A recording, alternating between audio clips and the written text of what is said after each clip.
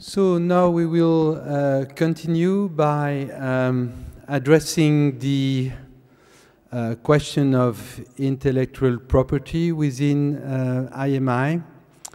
And I will ask Magali Poinot, who is the legal manager in charge of this question in our executive office, to give her presentation, which will then be open for discussion, and to assist us in organizing the discussion. I'm grateful to Philippe Cupers from the Commission and Stavros Malas, the chair of the Member State Representative Group. They kindly accepted to assist us in organizing the discussion after the presentation of Magali.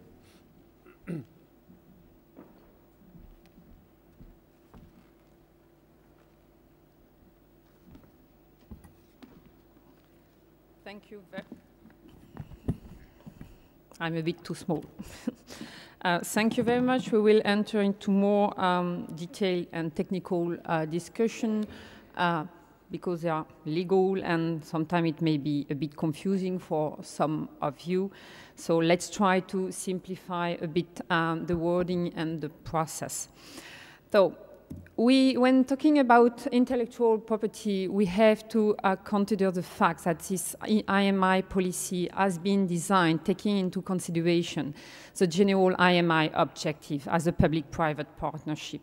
And considering this IMI objective, it has been adapted to the different specific research needs and challenges, but also in order to achieve a broad participation of public and private entity.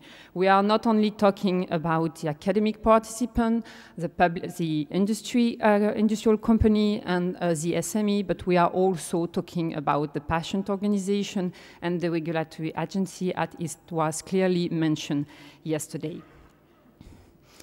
So these guiding principles have been mentioned in the Council regulation, which set up the IMI joint undertaking.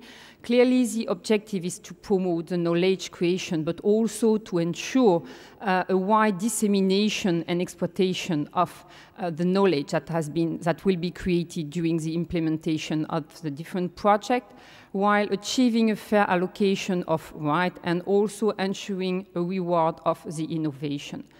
In addition, in the top of all these guiding principles, of course, the objective was not to set up a fixed framework mentioning exactly what to do at a specific time, but also to provide to the different projects a certain flexibility in order to ensure the adaptation of these IP rules to the need of each specific project. This will be done, and this has been already done for the ongoing project in the so-called project agreement, which is an agreement only signed between the participants of each of the projects.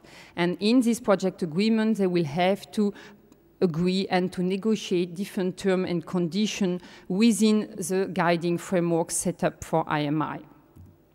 So, as you have seen already yesterday, but also this morning, we have multiple interests within IMI, and consequently, when drafting this IMI policy, we had to take into consideration this multiple interest. So, this IP policy was set up in 2007, but was translated in legal terms in the grant agreement that has been adopted only in 2009. It was, to a certain extent, an issue for the first project because the first call was already launched when the IP policy was legally and formally adopted. Even if this IP policy was already known, it was legally translated only in 2009. So it was sometimes a bit confusing for the first project, but now we are trying to be on the right track. Based on these different misunderstandings and questions raised during the implementation of the first call, it has been decided to ask the IPR help desk to provide a first explanatory note in order to help the different participants in the understanding of this IMI IP policy, but also was provided end of last year a clarification note, which is the result of a joint work of this IP working group. This IP working group is a group that has been set up by our governing board. This IP working group is composed of several representatives for our two founding members, the European Commission, but also from FPA. But we have also on board representatives from the state and the member state and the associated states. Some of them are here today. We are pleased to welcome them, and if you had already time to exchange with them, it might be a good opportunity to do it. So the objective of this IP working group was based on, and is still based on the feedback on the first call, to exchange view on the IP policy, to also ensure dialogue between all the different stakeholders, and also to ensure the proper dissemination of the information regarding this IP policy.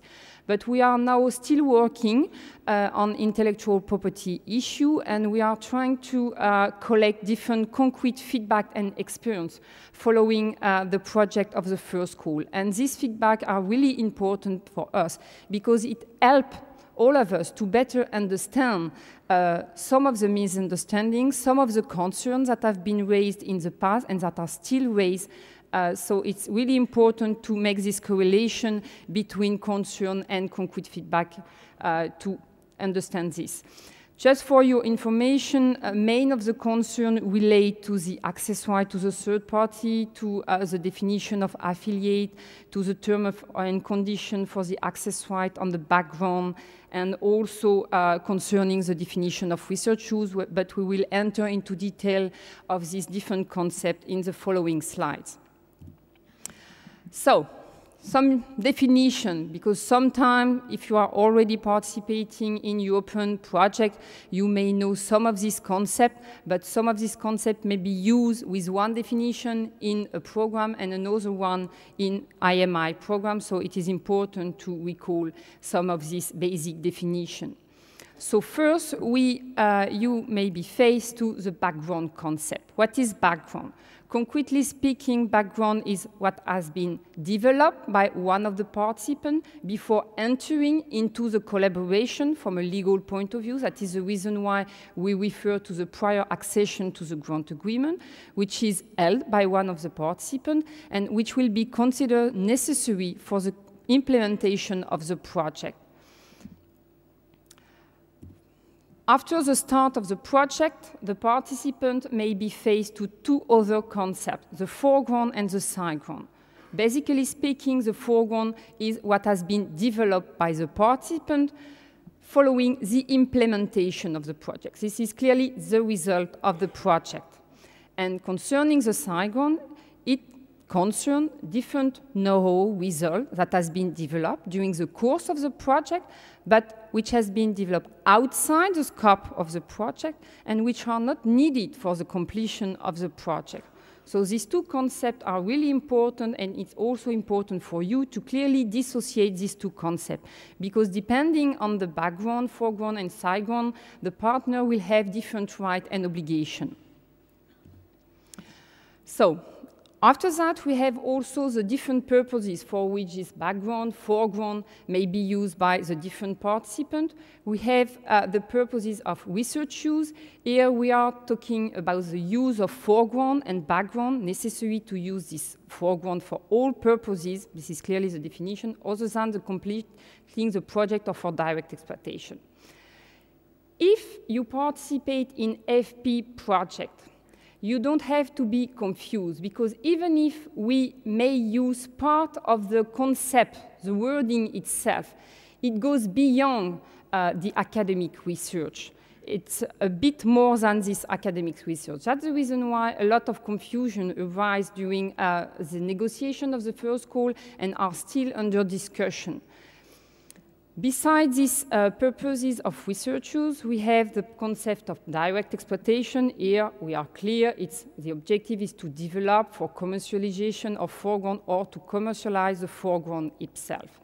And at the end, the last important terminology is the dissemination, more or less, to disclose the foreground by any means. It may be a publication, it may be during a conferences, it may be in a journal, but it in any case excludes the formality for the protection when you would like to file a patent, as an example.